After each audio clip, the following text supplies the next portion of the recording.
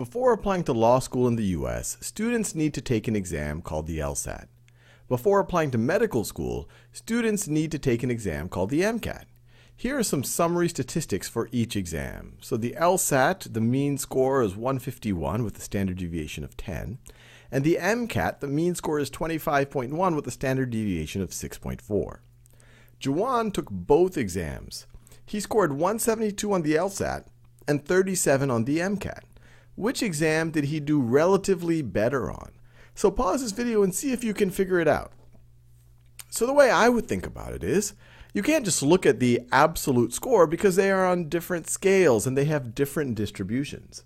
But we can use this information if we assume it's a normal distribution or relatively close to a normal distribution with a mean centered at this mean. We can think about, well, how many standard deviations from the mean did he score in each of these situations? In both cases, he scored above the mean, but how many standard deviations above the mean? So let's see if we can figure that out.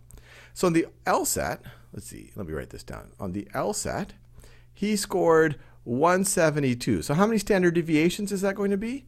Well, let's take 172, his score, minus the mean. So this is the absolute number that he scored above the mean. And now let's divide that by the standard deviation. So on the LSAT, this is what? This is going to be 21 divided by 10. So this is 2.1 standard deviations. Deviations above the mean.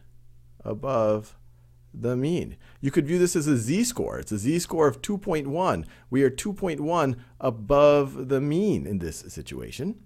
Now let's think about how he did on the MCAT. On the MCAT, he scored a 37. The mean is a 25.1. And there is a standard deviation of 6.4. So let's see, 37.1 minus 25 would be 12, but now it's going to be 11.9. 11.9 divided by 6.4. So without even looking at this, so this is going to be approximately, well, this is going to be a little bit less than 2. This is going to be less than 2. So based on this information, and we could figure out the exact number here. In fact, let me get my calculator out.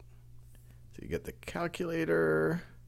So if we do 11.9 divided by 6.4, that's going to get us to I'll just say approximately 1.86.